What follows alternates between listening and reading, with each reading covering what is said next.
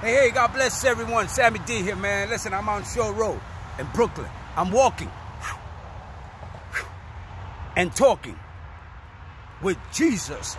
And it's a beautiful day. Look at the water, man. I'm telling you, it's beautiful.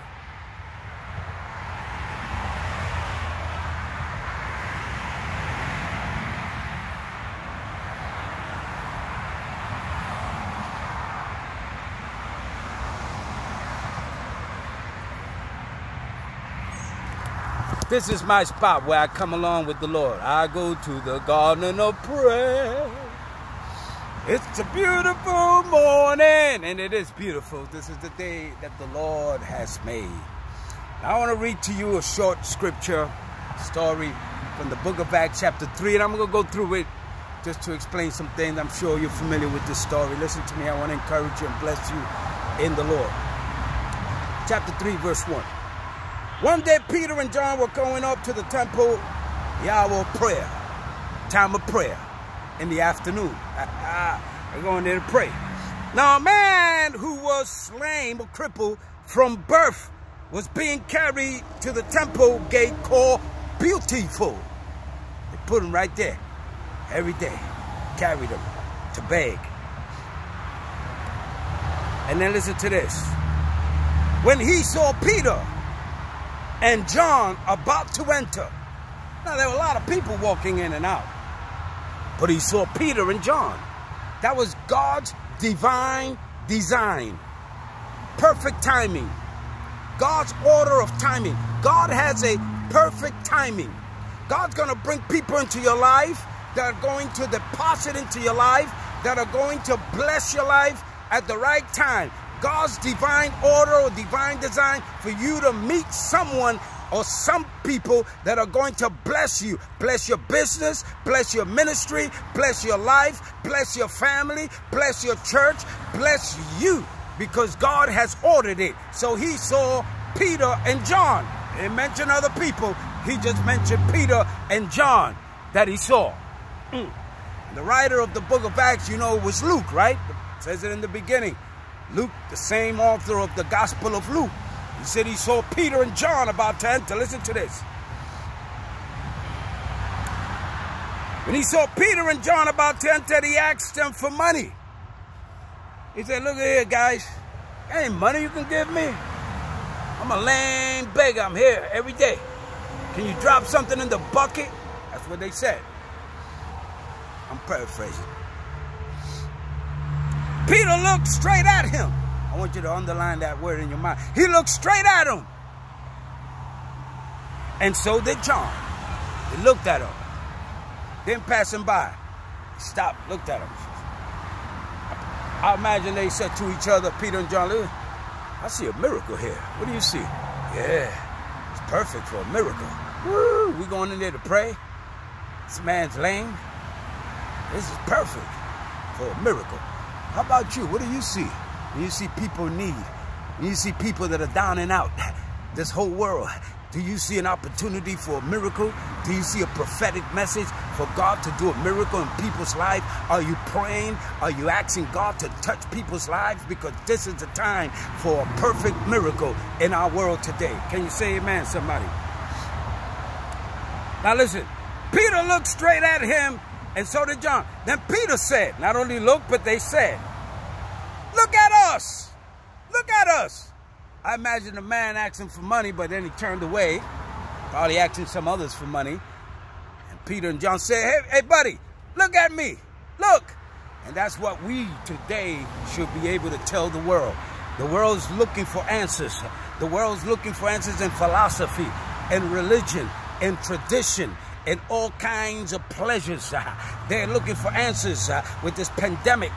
Where, who, how, and we have the answer. We who? The church, the body of the living God, the body of Christ, the redeemed of the Lord, those that are born again, watching the blood of the Lamb, sanctified, Holy Ghost filled. We have the answer. The answer is not a thing. The answer is not in a substance. The answer is not in a philosophy. The answer is not even in religion. It's in the person. Oh my God, I get excited. The person of Jesus of Nazareth. Now Peter and John told this man, look, Look at us. Can you tell people, look at me? You want to see Jesus? Look at me. I'm radiant. I'm expressing the love of God. I'm expressing the word of God. I'm expressing the joy of the Lord. Now, the Bible says in the book of Acts that the word became flesh and it dwelled among us. Can that word become flesh in you? When they see you, can they say, there goes the joy of the Lord, there goes the power of God, there goes the peace of God, there goes the love of God, there goes the unity of God, there goes the harmony of God, there goes the miracle of God. Peter and John said, look at me.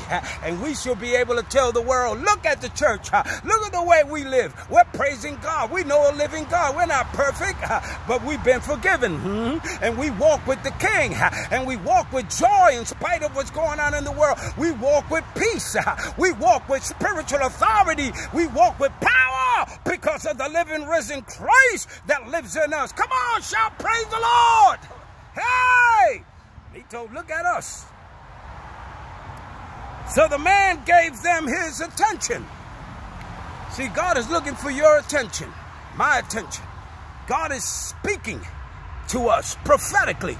Bible says in the book of Hebrews, God, who at sundry times, different times, spoke to the fathers through the prophet. He spoke to us through Christ at the cross, death, burial, resurrection. He's alive. He's not dead. And he's speaking to the world. You going through a pandemic. You going through some serious medical issues. Look at Jesus. Look at Christ, the living Savior, the risen Christ. He said, look at us. We're going to give you what you need, not what you want. Now look. Man gave them the attention. God's looking for your attention, expecting to get something from them. My question is, what are you expecting from God? What are you expecting? You expecting a spouse, a house, some material things, a miracle? You know what I'm expecting, or what we all Christians should be expecting? I'm expecting God. I'm expecting God himself. I want God in my life.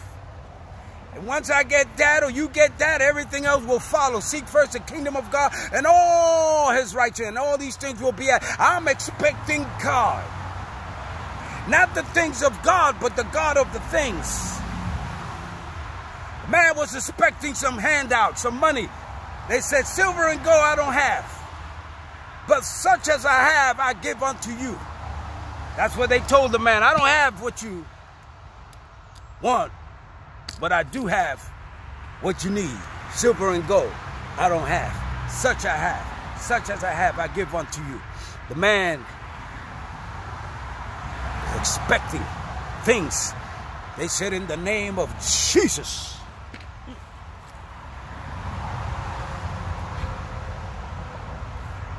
They told him, walk in the name of Jesus of Nazareth. Walk. You see, faith in that name will move the hand of God, will cause miracles in our lives today. Excuse me. Faith in the name of Jesus. Now, you can't just use that name loosely. You have to have an encounter. You have to be filled with the Spirit, born again. Jesus, walk. The man could have said one or two things. He could have said, is you guys crazy? I've been like this all my life. Business as usual. And that's what the world says today. They don't want Jesus. They turn away from him. Come on, stop that. They'll take philosophy. They'll take self-development therapy, the power of positive thinking. They'll take religion, tradition, But when you talk about Jesus, I'm not talking about any other God. I'm not talking with a small G. I'm not talking about philosophy or religion, man trying to find God and they make God into an image. I'm talking about the living God, the one that said, let there be, and it was. The one that's alive, resurrected, the one that came into our heart. He lives in my heart. He lives in my life. I walk with him. I talk with him. He smiles at me. He restored me. He healed me. He delivered me. He loves me. He embraces me. The living Christ. In that name, walk. Like I said, the man could have said, man, come on, stop. You kidding me. Or he could have done what he did. He said, okay, and he got up.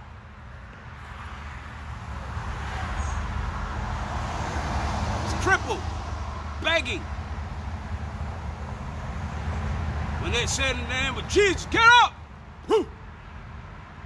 Bible says he started leaping, hey, and jumping, and praising God, hey, ha!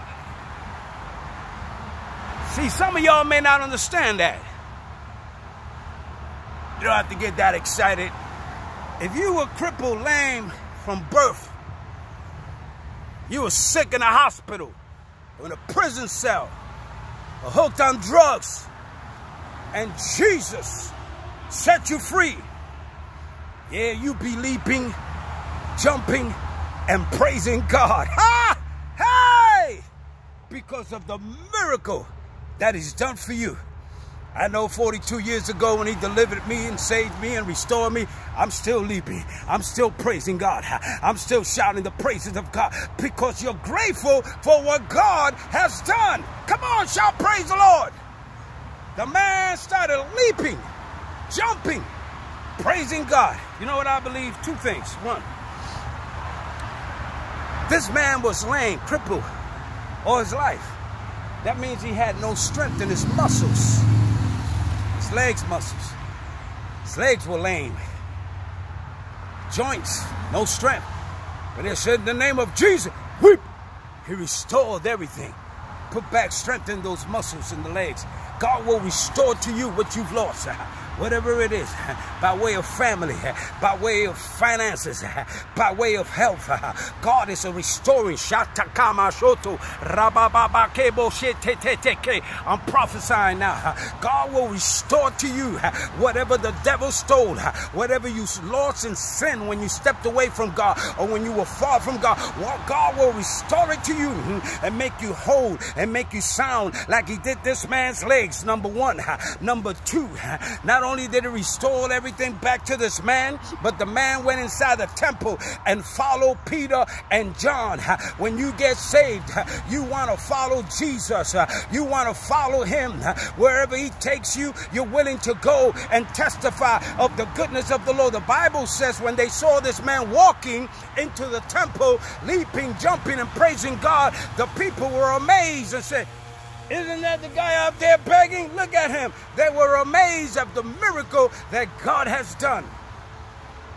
God will amaze the world through you because of the miracle that God has done in your life. So in the name of Jesus, I speak prophetically to you. Get up! Walk! Move away from that has you lame, crippled. God will restore, give you life, not death. Father, in Jesus' name, I pray for this message to go across and touch people's lives. Bring healing, bring deliverance, bring salvation into our hearts. In Jesus' name, I pray, amen and amen. Woo! Hey! Ha ha! God bless you, man.